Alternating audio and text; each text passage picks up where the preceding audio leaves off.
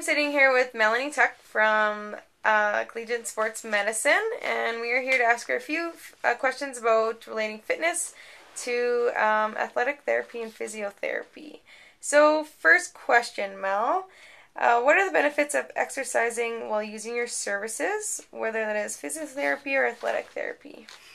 That's a great question, Brooke. Basically, we find that whether you're exercising or not exercising, a lot of athletes came in, because they were active and had an injury, and definitely incorporating exercise into the program, as a part of their program, actually does help them to get better. So, as you go through an injury, kind of whether it's rehab or even prevention programs, we look at incorporating exercise as a component because it is in itself therapy. Exercise is.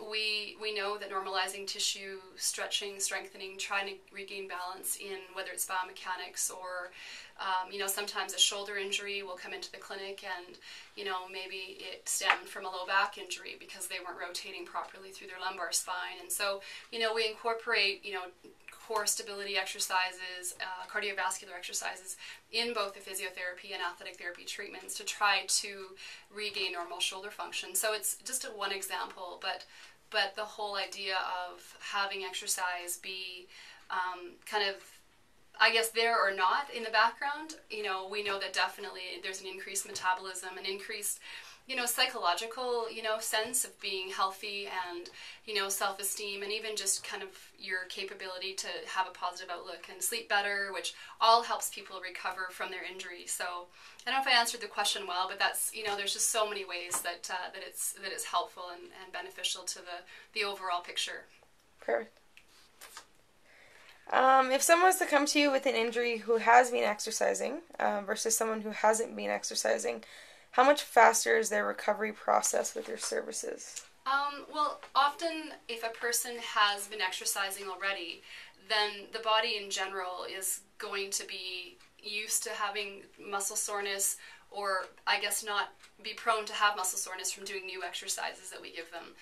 So a part of the rehab process for someone that hasn't been exercising can sometimes just be a little bit longer because their muscles aren't adapted to exercise yet. So they'll have some soreness that comes with strength training or stretches that they haven't been used to, that somebody that maybe was exercising doesn't really have to go through that. Their body is already conditioned. The other thing is that when you exercise, whether it's aerobic exercise or strengthening, the muscles have a greater aerobic capacity, which means there's a lot more circulation right embedded into the muscle tissue, so microcirculation, bringing oxygen into the muscle level.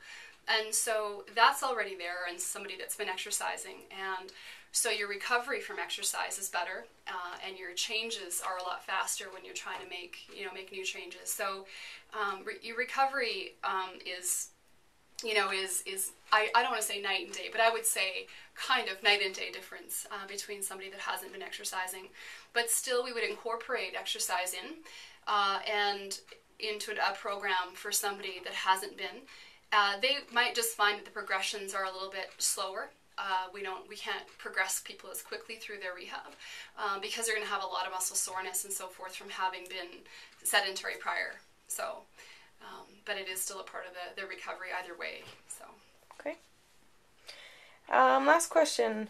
A lot of people tend to feel that they should stop exercising when they get injured. Do you feel that they should ever completely stop exercising, or is some type of movement overall a good thing? Yeah, again, I think even just some of the stuff we were just chatting about kind of explains that as well, about how full body exercise and being able to stay active really can, help in so many ways. So let's again, pick on a body part specifically. Maybe you have a knee injury or knee surgery.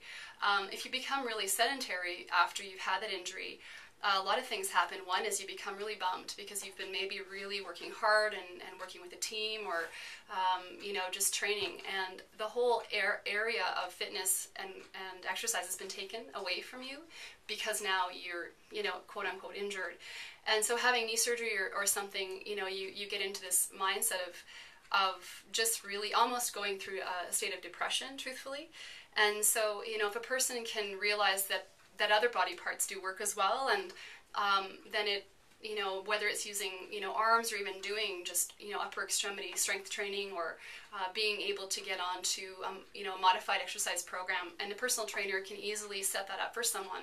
And then from there, their overall wellness and kind of mental health is first of all, it's a huge part of the healing process because of the way stress can, influence our healing.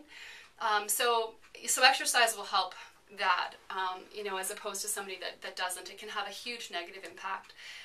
They're depressed, they're sedentary, they don't have the same cardiovascular benefits that you get from even being able to have, just a little bit of cardio.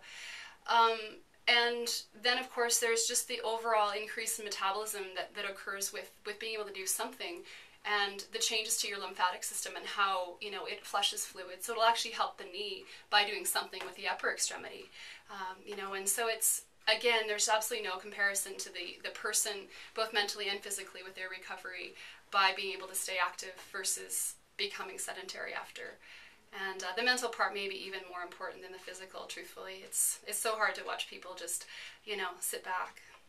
Perfect. Okay, we'd like to thank Melanie Tuck from Collegiate Sports Medicine for her time and interview today. Thanks, Mel. Thanks, Brooke.